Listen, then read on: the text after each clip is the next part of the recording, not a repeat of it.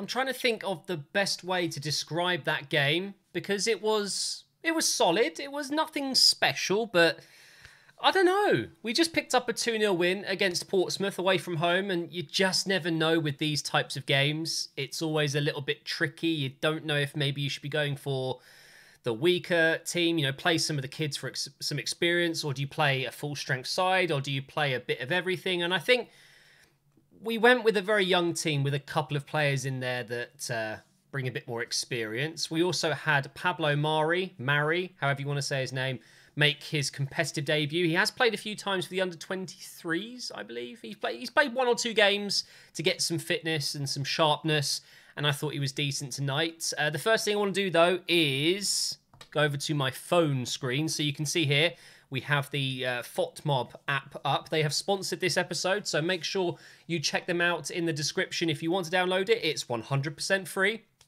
iOS, Android, and you've got everything football at your fingertips. So what I wanted to do was look at the lineup today because I always like to look at their rating. So Arsenal's rating overall was 7.4. That's actually pretty decent.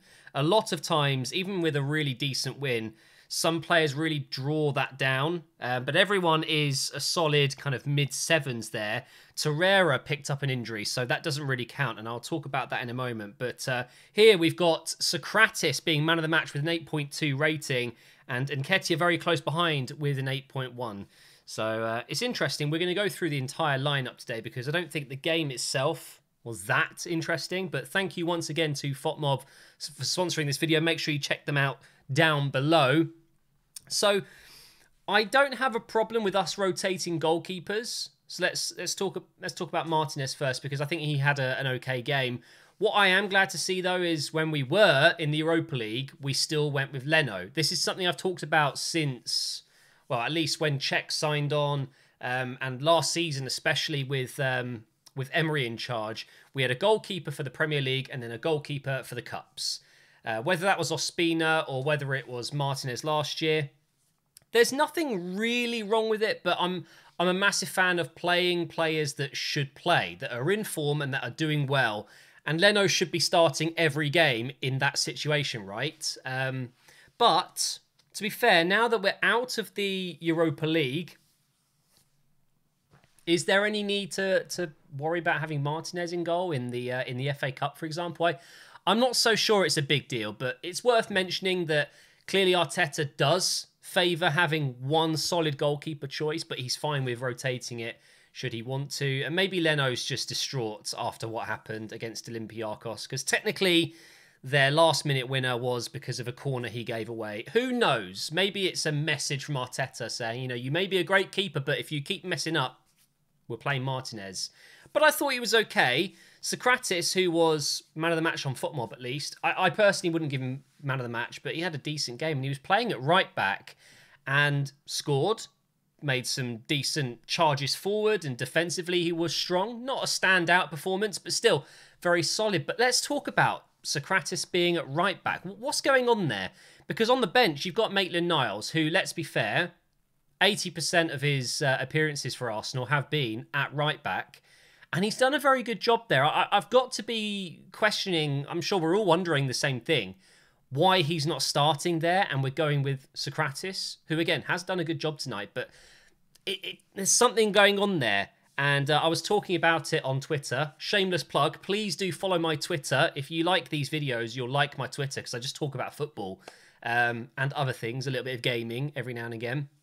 But I mentioned how I think that Maitland-Niles has potentially gone to Mikel Arteta and said, look, I don't want to play right back. It's not for me. Please don't put me there. I'd rather play in midfield or on the right wing. He came on the right side for the last few minutes of the game. So when Torreira got injured, Ceballos came on. And I was thinking at the time that when Torreira did go off, and by the way, I'm not sure how serious the injury was. He looked to be in a lot of pain. He was stretchered off. I think he was seen by the ambulance crew, but didn't go to hospital. So hopefully it's nothing too serious. But I'm thinking at that point, maybe this is a chance for Ainsley Maitland-Niles to play in midfield. I think we'd all like to see it again. He's done it a couple of times and didn't really show what he's got. But Ceballos comes on and you've got to be thinking to yourself, why? We're playing in the Cup, which we know we can play a few kids. we were playing a lot of the young players that maybe don't usually start. You know, for example, Reece Nelson doesn't get much time in the Premier League. Perfect in the Cup, right? Same with Willock a little bit. Yeah, it's an odd one because if you're going with Ceballos in that situation when you've got Ainsley Maitland-Niles, who potentially, I don't know if this is true or not, but has said he'd rather play in midfield, why not give him the chance? And I think that could be almost proof that this has happened and that Arteta's just not happy with that. You know, if you're a player for Arsenal, you play in any position the manager puts you in the team. He was really solid at right back most times, and I'm kind of sad that this might be something that's happened because I do like Maitland-Niles. I rate him as a footballer.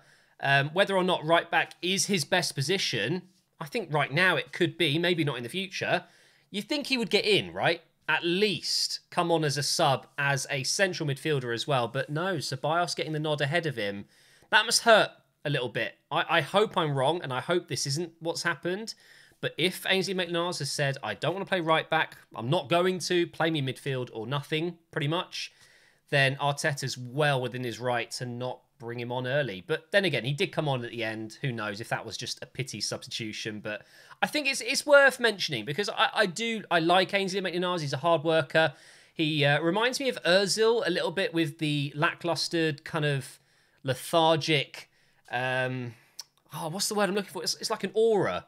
He looks like he's not really trying, but actually he is. He's a good player, and it'd be a shame to lose him, potentially just because he's not playing where he wants to play, because I don't think he would get in many other teams in that kind of top 8, top 6. But anyway, let's talk about the centre-backs, especially Mari. We've talked about David Luiz all season. You know, there's positives and negatives to him. When he's on the ball and making a pass forward, quite often it's quite effective, but defensively he can be a little bit... Yeah. I thought he was okay tonight. Captain tonight as well, which was interesting, seeing as he's only been here for 8 months or 7 months. Crazy. But obviously, a lot of our proper a lot of our proper captains weren't playing today. But on the left side, we had Mari, and it was the weirdest thing seeing an Arsenal centre-back that's left-footed. It's beautiful. It really is fantastic. I'm a huge fan of a centre-back partnership, one who's right-footed, one who's left-footed. It brings a bit more balance. It means you can shift the ball left and right a bit more easily, maybe. It's not a massive deal. You know, we've dealt with it. Koscielny was a great example. He always played on that left side of the partnership, and he was fine with his right foot. But it is nice. It is very nice to see. It opens up his body to go in that direction more so than it goes. It works better. It's typical because a lot of big clubs do that. You know, if you think Bayern, Barcelona, they all go with that left-footed left centre-back. Not everyone, but I like it. And it was really good. And I thought he was very impressive tonight. He's very calm on the ball. Very... he's got that kind of flair about him. That Spanish, Brazilian type. You know, he's got, I think, a very good future here if he is solid defensively because he suits our play at the back. And he looked good tonight. And on the left with Saka, who basically plays as a left winger, it worked quite well. But again, we're playing against Portsmouth. You know, I'd really like to see... Well, we've got Man City coming up soon. If Mari starts in that, it's going to be interesting to see him up against Jesus, Aguero, De Bruyne, you know, these kind of players that are at the very top of their game. It's going to be a real test for him, but promising from him. I was relatively pleased. We spoke about Torreira. He's gone off with a nasty injury. I don't know if it was his knee or his ankle or if it was just the leg in general, but he looked to be in a lot of pain. It was a pretty tough tackle, but a fair one, and he's only 5'5" or whatever, so he's going to get battered in those kind of challenges. Hopefully, he's not out for too long. But I thought he was doing okay until he came off, but then, of course, Ceballos came in, did his usual... flicking the ball back, then that way, and just turning constantly. He just doesn't seem to find the pass and just get on with things. He likes to take his time, which is fine, whatever. We then had Willock in there. Xhaka came on towards the end. Let me just double check this because so Xhaka came on in a few moments before the end of the time. So was it Guendouzi that came off? I can't remember, but Guendouzi I thought had a solid game, a bit of a headless chicken once again, but he's so, in a nice way, he's a bit of a child, you know, he's a bit mischievous. He wants to do the right thing, but sometimes maybe doesn't. It can still work. I don't get a good feeling sometimes when his back's facing the attack and he's facing the goal. It's kind of a bit like, oh, I'm always worried he's going to do something wrong. But to be fair to the guy, he had a good game and he got a stupid yellow card. I don't know where I stand on this. If you haven't seen it already, he basically sarcastically picked up the ball and slammed it down because Mike Dean, the referee, we'll talk about him, as usual, wanted to be the centre of attention. He kept asking Guendouzi to move the ball because he wasn't taking it in the right spot or something. So he did it sarcastically and he yellow carded him. Now, I get that Guendouzi is probably a bit of a brat and he's a bit annoying when you're the referee, but I don't think there's a rule in the referee's notepad of rules, the rule book, that you can yellow card someone for kind of just joking. He didn't say anything mean to Mike Dean as far as I can see. He didn't do anything wrong. So it's a real weird one, that. And I think it is another example of Mike Dean just trying to be a showman, centre of attention. You know, that's what he's like. And we all know he hates Arsenal. I'm not a fan of Mike Dean. I'm sure he's a nice guy in real life, but for me, he shouldn't be refereeing Arsenal games. If you've seen the last 10, 15 years, the examples really do add up. And yeah, I don't think he should be refereeing Arsenal games, but of course we can't ask for that. That's not going to work. But he wasn't terrible today. I'd just like to know your opinion on that. I think it's different when you're in that position. If you're trying to tell Guendouzi to do something and he's maybe a little bit on purpose being a bit of a dick about it, you know, and then he's all sarcastic. Maybe you show him that yellow card and you say, look, stop pissing around. Okay, I'm in charge here. Respect me. I'm the referee. But then there's me thinking, you're just giving out a yellow card just because, you know. So not really decided on that. But Guendouzi was pretty decent tonight. We had Reece Nelson on the right, Martinelli on the left, and we had Nketiah up top. Reece Nelson wasn't bad, by the way, but I don't think he was good. I think he was okay. Does he have a future at Arsenal? I'm debating yes or no. It's a real tough one.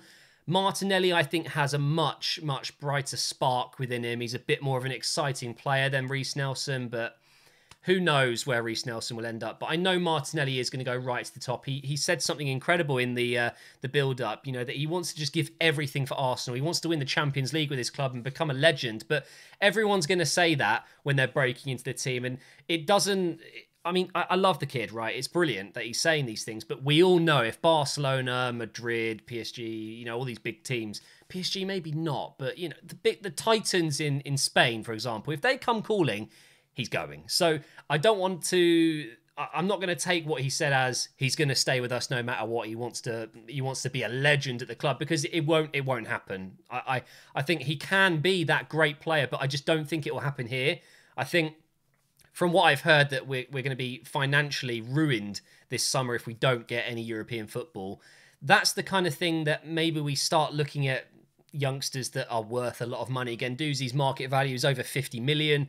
Wouldn't surprise me if Martinelli isn't far behind. So maybe not this year, maybe not next year, but in a couple of seasons that we kind of just cash in on these guys and then they become true greats. You know, I can see Martinelli ending up at Barcelona when he's 24, 25 and just killing it. It's very early to tell, but that's how I feel these things will probably go. But Nketiah really, really has impressed me once again. He has scored yet again. Ian Wright reborn. He is just fox in the box. He's always in the right place at the right time. He's just got a great finish. And I was really pleased to see him get another goal. His reception was good. He's always doing that same celebration that everyone, did you call me? Yeah, I'm here. It's great to see some of the youngsters come through the ranks over the last 18 months or so. And I think we are starting to see the true young players of our future. I don't think one or two of them will actually make it. Emile Smith-Rowe is one that I'm really excited to see play for us more in the future when he comes back. He's doing very well out on loan at Huddersfield, I think it is. So he's doing well, and I think he is one for the future. Just not so sure about Reece Nelson.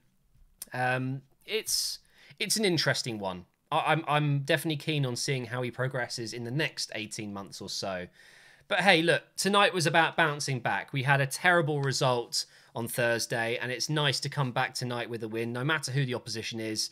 A lot of bigger clubs would go to a team like Portsmouth, who of course are in League One, and struggle and potentially slip up. It can happen. It's the magic of the cup, right? So it is a relief to see it happen, and we actually got the win. And is it Man City next? I think it is, and that's that's our game in hand in the Premier League, and we're 2 points if we win away from the top 4 or top 5. So I need to double check it all, but that's we have to really focus now. The FA Cup, sure, we would love to win that, but honestly, top 5 in the Premier League is the biggest objective. I don't think we'll do it, but we of course have to give it a go. Now, you probably noticed my microphone is working again. It's going to be made into good use tomorrow. We're going to be back with the Sunderland Road to Glory career mode. Hopefully, you've enjoyed this Operation Arsenal review. A bit longer than usual, actually. That's whenever I do like a chat about each player, it just tends to go on a bit longer. But I'm just so relieved we got the win. And I will talk to you guys very soon. And the next Operation Arsenal will be Man City. Gosh, that's going to be an interesting one.